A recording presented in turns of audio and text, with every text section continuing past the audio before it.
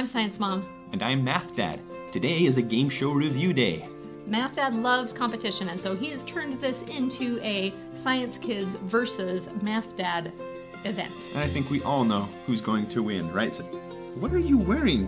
So I'm totally team unbeatable Science Kids, and I know they're going to get every question right. And in fact, on page 28 and 29 of our notes, we have a practice quiz to help you get ready so that you can defeat Math Dad. Yeah, it's not going to happen. The defeat is inevitable, but give it a good try, kids.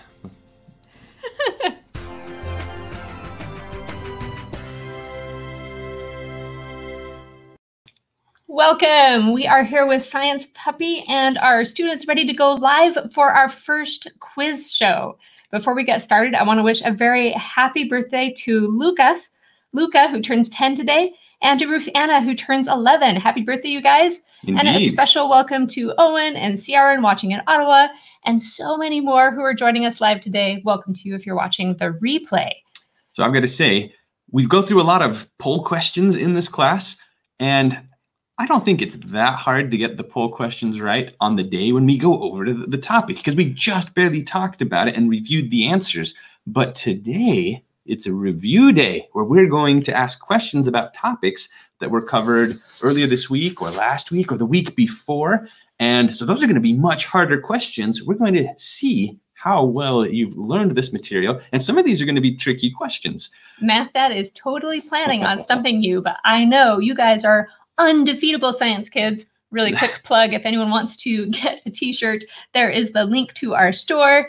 I'll throw it in the chat as well and put it in the description. And now, without further ado, let's get started. We have 20 questions. And as always, you can go to itempool.com/sciencemom/live to vote live. And if that link doesn't work for you and you're not able to vote live, there is always the option of just saying it out loud. If you say it out loud, you will learn more and remember better.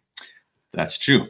All right, for our very first question, what gas accounts for 1% of our atmosphere? Can we show this? We can either show... No, we can either show the question or we can show... Let's show this, and then we can go back once the votes are coming in. We don't need to see the votes the whole time. So when you're looking at the gases of the atmosphere, most of them are going to be this, whatever this is. Then we have quite a bit of this gas, but 1% is this right here. What is that 1%? Kind of that orange color? Yes, what is that 1%? Okay, so our options include oxygen, carbon dioxide, argon, nitrogen, methane. Which gas accounts for just 1% of the atmosphere? I'd say just 1%, but it's actually the third most common, right? It is the third most common. It definitely is. All right, so I'm going to finish and reveal. Dun, dun, dun, dun, dun. They got it correct. Good job, you guys. The answer is argon. Argon is that 1%. And then nitrogen is the most common gas in our atmosphere, and oxygen is next. All of the others are less than 1%. So if we go back to our little drawing, everything else, carbon dioxide, methane, that's this tiny little less than 1% right there. But here we have nitrogen and oxygen. Whoops, and that's not nearly as big as I thought it was going to be and kind of hard to see. Apologies. Yeah, but I've got to say, though, it is pretty cool that it's such a small portion of the gases are those greenhouse gases, but they can have such a huge impact. Yeah, they do. All right, next question. All right. These next 3 questions are really fun ones. We've got some clues for you, and you have to figure out which layer of the atmosphere we're talking about. All right, so in this case, we have the temperature is -15 degrees Celsius. So a bit below freezing, but not super below freezing. So the air pressure is very low, so human beings could not breathe this air. And there is a lot of solar radiation, but the air particles are not charged. So which one could this be? Can we do the picture in picture? Maybe. Maybe not. Nope. Wrong. Okay, never mind. That's just me hitting the wrong button. There we go. Which layer of the atmosphere are we in if we have these clues? So there's radiation, but the air particles are not charged. We can't breathe this air and survive. It's too thin. And the temperature is relatively warm. Well, so I don't know. Is negative 15 degrees warm, 5 degrees freezing? I suppose this is kind of warm considering you're way up high in the atmosphere. Yeah. This is not the coldest. That's for sure. But you would definitely. Are you eating my hoodie? Oh, he was. He was trying to chew on your jacket. All right. Well, one of these two was just chewing on my shoulder. I'm not sure which one it was. I wasn't watching, but it was the puppy. All right. This is a tough one. And they voted for... Oh, but it was close. The stratosphere. And stratosphere is correct. Ah, they got it right. I was so close to stumping them, Science Mom. The next answer was mesosphere, and mesosphere is a very good second guess. Because in the mesosphere, we also cannot breathe the air. It's too thin. Our clue here with negative 15 degrees Celsius, our clue is that the air is kind of warm. Compared to the mesosphere, which is actually where you get the coldest layer of the atmosphere. So the temperatures were kind of rising throughout the stratosphere as you climbed higher. When you hit the mesosphere, temperatures start dropping. They get a lot colder. So it's the mesosphere is the coldest layer of the atmosphere. But yeah, kudos to you. Good job, you guys. I honestly was not as confident on my answer here. The temperature gave it away, but the other clues, maybe not quite as much. This was a really tricky question. You guys did really well. All right. They got that one. Next question is another one of these sort of mystery clues that are a little bit more challenging, but we have different clues this time. Okay. So here, our temperature is negative 32 degrees, so colder than before, but the air is low enough, the pressure is low enough that human beings could survive for a few hours, and there are clouds. So what layer of the atmosphere are we in now? So the pressure is high enough that human beings can survive. Okay. And there are clouds. Oh, I'm sorry, I didn't say to accept answers, so that they're trying to vote and they can't because I didn't really open the question. All right, which is it? The troposphere, the stratosphere, the mesosphere? Exosphere, thermosphere. Yeah.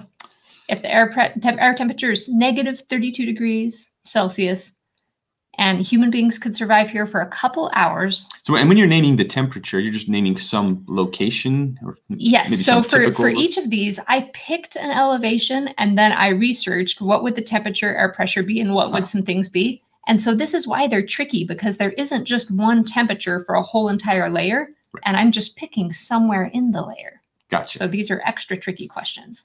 All right. And they said the troposphere. Troposphere is correct. That's right. So the giveaway on this one is that we could live there. But also the clouds are there, the weather is there. It's the bottom layer. But the biggest... live in the troposphere, bottom of the atmosphere. All Earth's weather happens here in the troposphere. And the real clue is that we can breathe. If you can breathe the air, it has to be in the troposphere. This clue was actually taken from the top of Mount Everest. I looked up what the weather conditions were on Everest on the day that I wrote this, and the temperature was negative 32 degrees Celsius, which is pretty darn cold. Yes, it is. Right.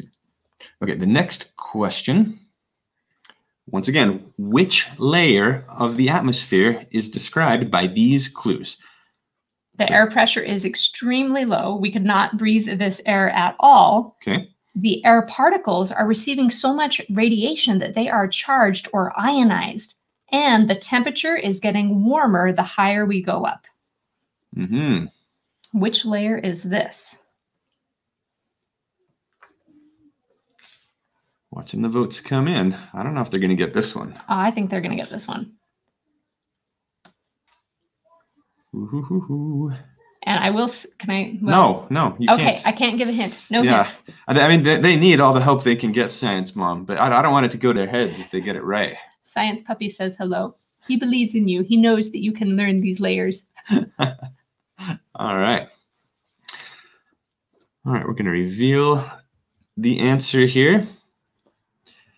They said the thermosphere. And the thermosphere is correct. And our big clue here is that our particles are charged. Particles in the thermosphere are charged, and the temperature is getting much hotter as we go up if you measure temperature based on how fast those particles are moving. But remember, they're so spread apart that we would not feel warm in the thermosphere. No, but the temperature. That's where it comes from. Yep. Makes sense. Nicely done, you guys. Okay. Next question is, where do the satellites orbit? Where do the satellites orbit? What layer? So here's a picture of a satellite. And I have to say, satellites are pretty amazing pieces of machinery. And we get a lot of information from them, and they orbit for a long time. This is a fairly newer model of a satellite orbiting around the Earth, and it's in one of the layers of the atmosphere. But which layer is it? The troposphere, stratosphere, mesosphere, thermosphere, exosphere. And even if you're still having trouble telling them apart and just don't feel as confident, I mean, make sure you try to memorize the order. I like to go from bottom to top. So that we can say, yeah, troposphere, stratosphere, mesosphere, thermosphere, exosphere. And yeah, that would be the first thing to get down.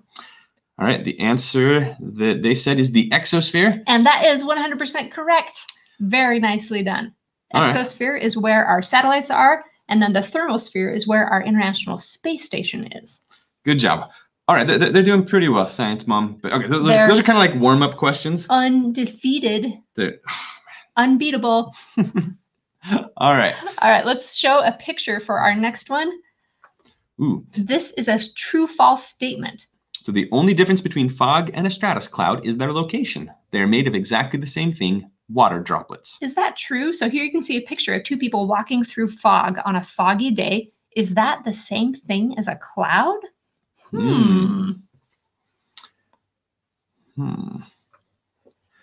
So I do see one bar getting most of the votes. Which means your defeat is inevitable, Math Dad. It just means they're missing so many of them. It's just kind of sad that they're missing it. I feel sorry for them. All right, let's reveal the answer. Science Mom Krista has a great comment. If you get a question wrong, sometimes that helps you learn even better, because then you'll think like, ooh, I didn't get it right, and that might help you learn. So if you get questions wrong, that is not, despite all the trash talking that Math Dad does, that is not a bad thing, because you are learning. And Science Kids got this one right. They did. So the only difference is the elevation, right? Yes, and let's head back to this picture real fast. Now, a low-level stratus cloud is going to be made out of the exact same thing as fog, little water droplets. But if we take this same cloud and we move it way up high in the atmosphere to where it's a lot colder, then those water droplets will freeze into little ice crystals. So high stratus clouds, those are ice crystals, but low-level stratus clouds, those are made of water droplets. Yeah, super cool. Next question. A cloud that produces lightning is called a... Is it a stratus cloud, cumulonimbus cloud, cirrus cloud, cumulus cloud? What do we call a cloud that produces lightning? And it turns out that only one type of cloud really produces lightning. Yeah. They're my favorite cloud, by the way.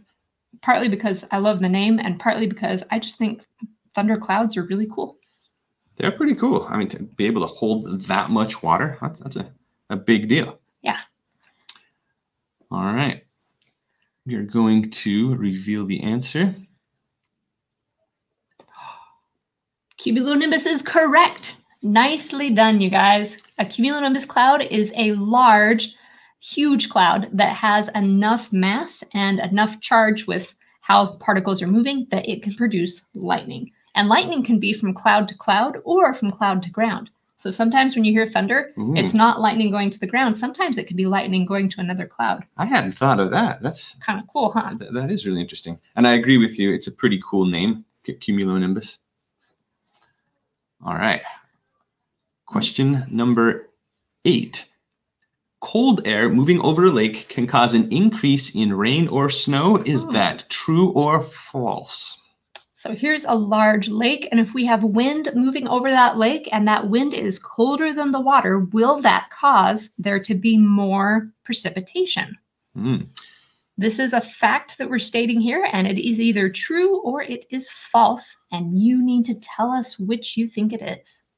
And our answers are almost pretty close. Tied. Oh, now one of them's breaking ahead. One of them's going to be the winner. It's gaining. Oh, no, it's not gaining. So much suspense. Go back to the... Oh. Okay, show the right camera. We definitely have a winner. Go ahead and finish and reveal. They said it's true. Wait, True is correct. True is the correct answer. They said false. Ooh, Math Dad, you did it. You stumped them. Oh, it was only a matter of time. Science mom. He feels so proud. Let's look at this picture again and talk about the lake effect, because this is what this is called, the lake effect. And anytime that you have a large lake or body of water, in the wintertime especially, if the air is colder than the lake, then this cold air coming over the water picks up a lot of water vapor. And then since it's colder than the water, that water vapor condenses into droplets and you either get rain or snow. And in the Midwest, especially by the Great Lakes, they talk about this a lot when they talk about weather forecasts, because if you have a big mass of air coming down from Canada that's really cold, you can actually sometimes see clouds that look almost exactly like the outline of the lakes as all of that water vapor condenses, and then it will dump right on top of Michigan. Did you say it was because the temperature was colder in the air than the water? Yes. So if the air temperature is colder than the water, then you can get massive amounts of snow. Cool. Yeah, so I've definitely heard about the lake effect snow, but I don't know that I really understood it very well before. Yeah, this is lake effect snow. And Math Dad and I grew up close to Utah and in Utah, and they talked about that quite a bit because the Great Salt Lake, sometimes you would get snowstorms that then would put a lot of snow in the mountains, and people in Utah are very proud of their snow that is good for skiing because of the Great Salt Lake. That's true. All right, so that was the first of many victories to come for Math Dad. I think that's the only one. Our next one is a fun question that you get to just pick whichever one you would prefer. So would you rather spend one day on the International Space Station, spend one day in a deep sea submersible, or spend one day at the South Pole Research Station? So these are some really fun choices here. You get to pick. You have one day where sunrise to sunset, you could be doing research on the space station, floating weightless in space. You could be in a deep sea submersible exploring hydrothermal vents underneath the ocean, which I have to say would be pretty awesome. Agreed. You might see a giant squid. Or you could spend one day at the South Pole, which literally does have a striped pole just for fun. And you could do awesome research in Antarctica. So I noticed that South Pole has a shadow. Is there ever a time when the South Pole doesn't have a shadow in daylight? No. Because the sun's always going to be the sun at an angle. The sun is never directly above the South Pole. Yeah, that's pretty cool. All right, I see that the votes are in, and there's definitely one category that has the bulk of the votes. What do you think it is? Close your eyes, Matt Dad. I'm guessing they said space station because being weightless would be awesome, and that's what they said. Being in the space station would be super awesome. I'd probably have to go for space station myself, although not that the other ones aren't pretty tempting, but it would be hard to pass up that opportunity. Only one of these, though, if you're going from sunrise to sunset, only one of these is going to be 24 hours. Well, because if you're in the South Pole Research Station from sunrise to sunset, that means you'll be there for 6 months. Oh my goodness. And if you're on the International Space Station from sunrise to sunset, I think that's going to be about 10 hours.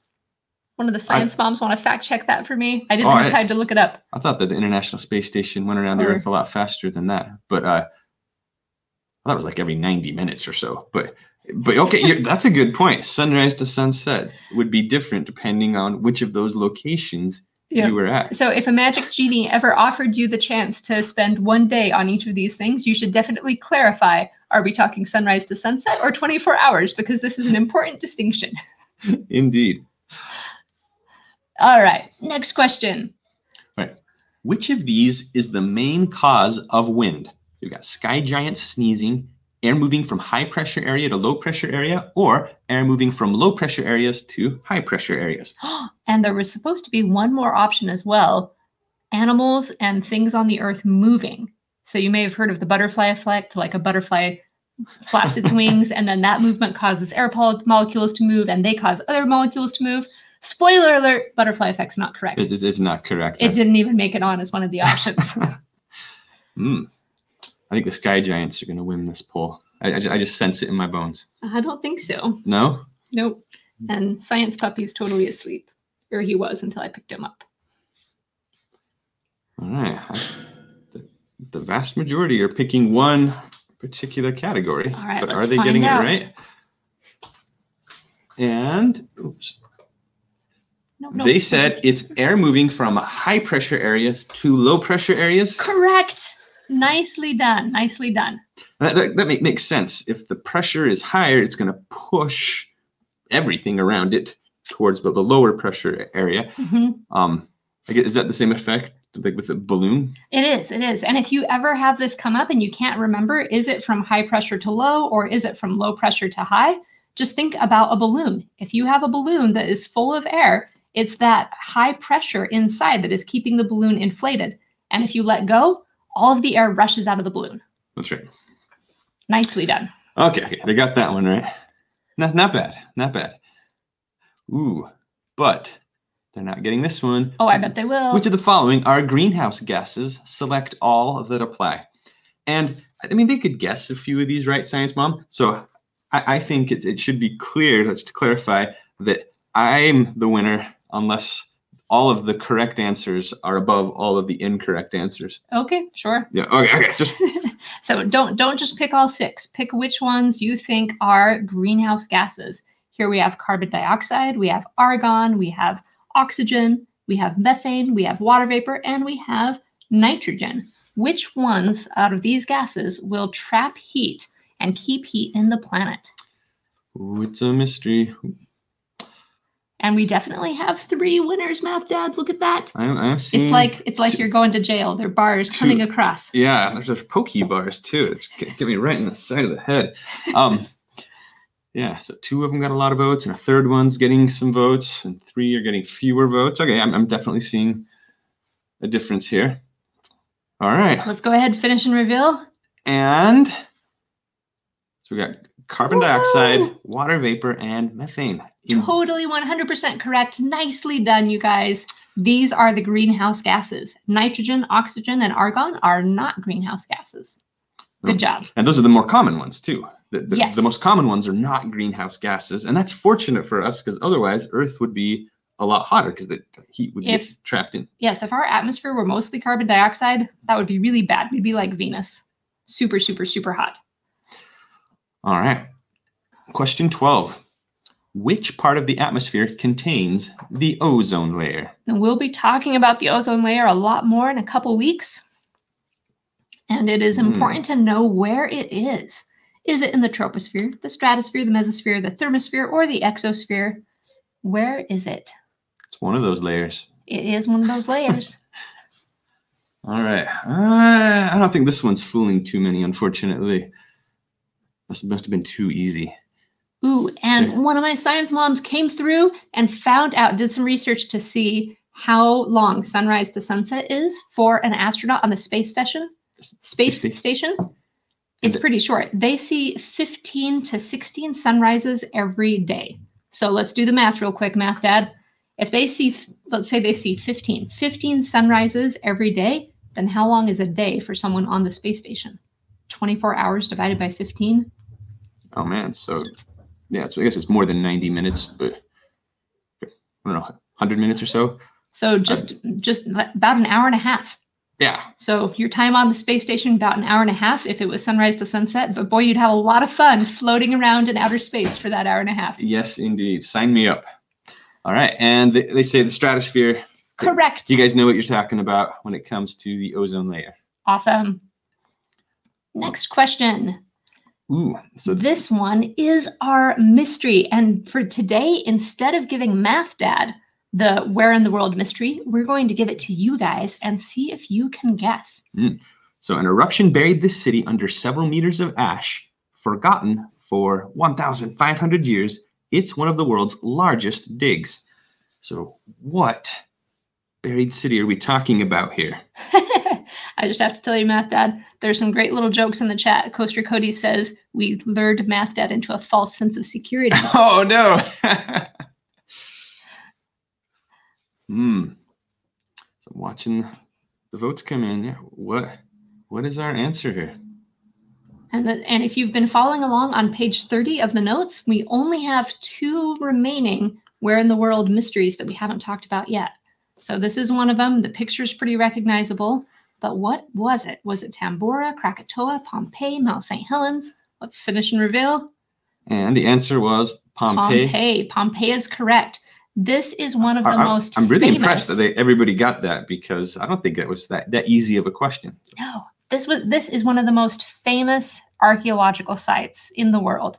And it's amazing because you had an entire city. This is in Italy, not too far away from Rome, kind of near the coast. You had an entire city that in a matter of hours was completely buried in ash. And a lot of the buildings, like the tops of the buildings, were destroyed, but certain areas were really well preserved. It's an amazing archaeological site. So good job on that one. Those where in the world clues are not easy. All right. Question 14. When the speed of an air current increases, what happens to the pressure? So something is going to happen to the pressure. Anytime you have air moving faster, the pressure is either, is it going to drop or is it going to rise? That's what we need to know. So we talked about this a bit on Friday when we talked about the Bernoulli principle, and I've got my fingers crossed hoping you remember what it is. What happens when air moves fast? It's one of two things. Either the pressure rises or the pressure drops. I've narrowed it down for you. You guys take it from there. Which one is it? And oh man, can we go back to a bigger view just to show off Science Puppy? Look at how sleepy he is, you guys. Aww. He's just totally asleep in my arms. Oh, until I started talking, then his eyes opened. This limp little puppy. Oh. So if I lift up his paw and then let go, it just falls right down. It's like a stuffed animal here. All right, it was pretty close for a second there, but suddenly one of the answers has pulled ahead, Science Mom. Hey, go back out. Science daughter there is antagonizing the puppy. She came into the room and dressed up really funny with like she stuffed blankets under her shirt and had a blanket over her head. And I think he didn't recognize her and he was like, "What is this strange person coming into my room?" All right. Answer that they came up with is that the pressure drops. Correct. Nicely done, you guys. That's the Bernoulli principle. Anytime air is moving faster, the pressure is going to drop, and that low pressure will, kind of act like suction. It will pull other areas in. And you can the same as saying that the outside air is pushing it in. It is the same. It is the same. So if you have a low pressure area, that high pressure that's all around it is going to push in, or you can think of it as sucking in, kind of the same thing. So nicely done. So that's what keeps airplanes in the air, right? We said that the air over the top of the wing was moving faster, so there was lower pressure, and that was higher pressure underneath. That's one of the main things that helps airplanes fly. Okay, this one I'm not sure if they'll remember because these are not very common names.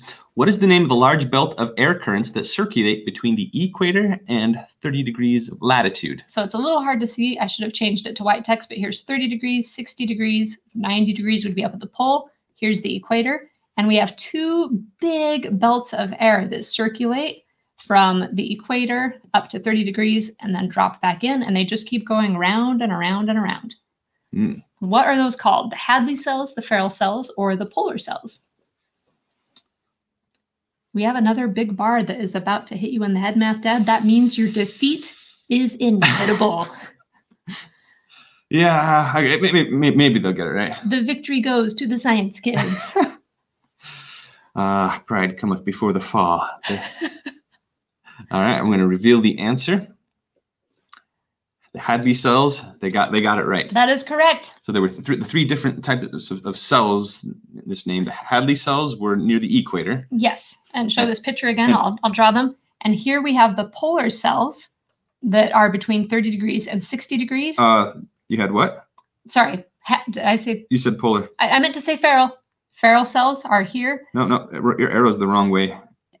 And then the polar cells are here. The arrow's the right way. They go like this. I drew it wrong in the notes by accident. No, you've drawn it wrong here. The arrows have to match up. Don't. Science Mom, it's got to go like this and like this. Am I wrong? We will talk about it. We'll talk about it later. All right. I might be confused. All right. All right. Should know better than to correct Science Mom. Our next question. What happens in very humid air if the temperature drops? Ooh, if the air is very humid, it's holding a lot of water. And if the temperature drops, we should add if it drops below the dew point.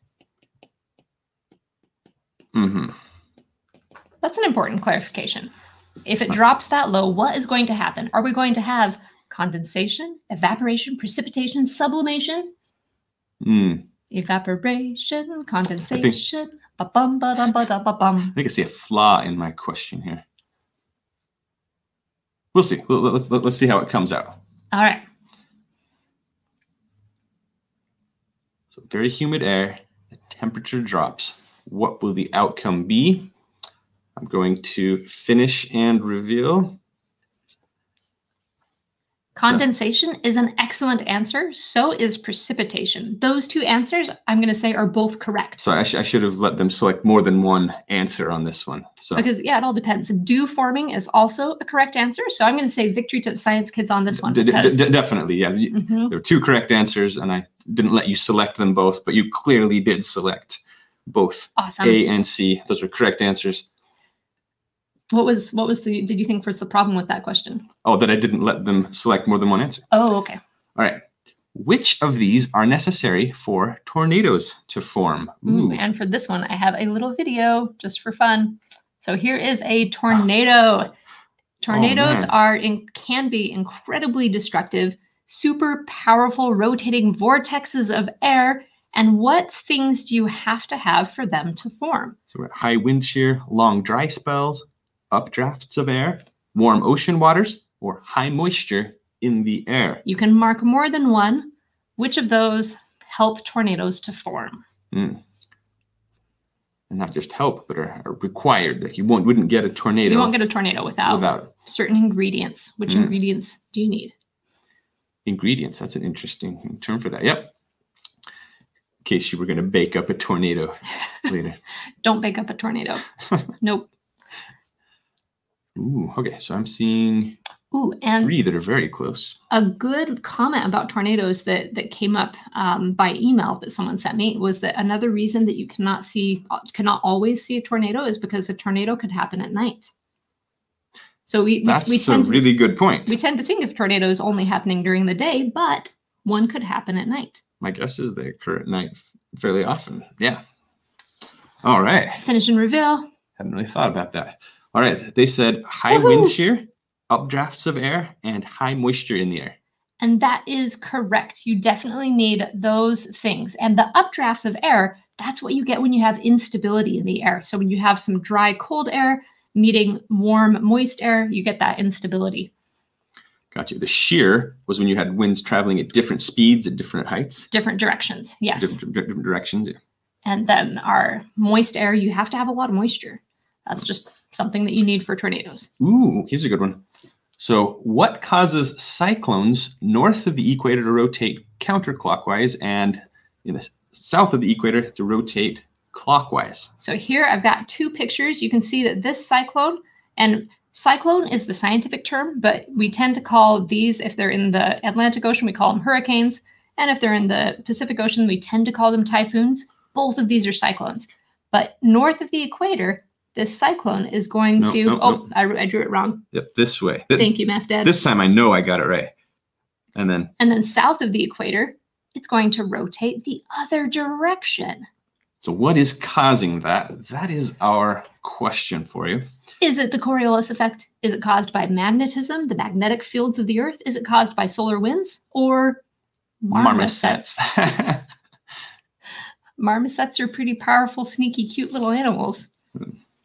Can't rule it out. Can't rule it out. All right. Looks like most of the votes are in. And the Coriolis effect is correct. Yes. So when this is what we demonstrated when we had Math Dad try to draw a line across a surface that was spinning. And if the surface is spinning and you try and draw a straight line, your straight line is going to curve.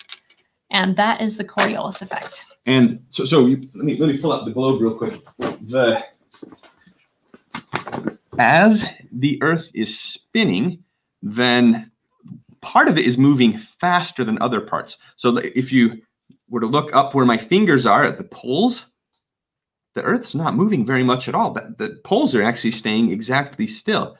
But around the equator, that part's moving the fastest. So that's causing the wind, the air there, to move a little bit faster, and it's essentially giving a little bit of spin in a way that's causing them to spin differently depending on whether they're in the northern hemisphere or the southern hemisphere.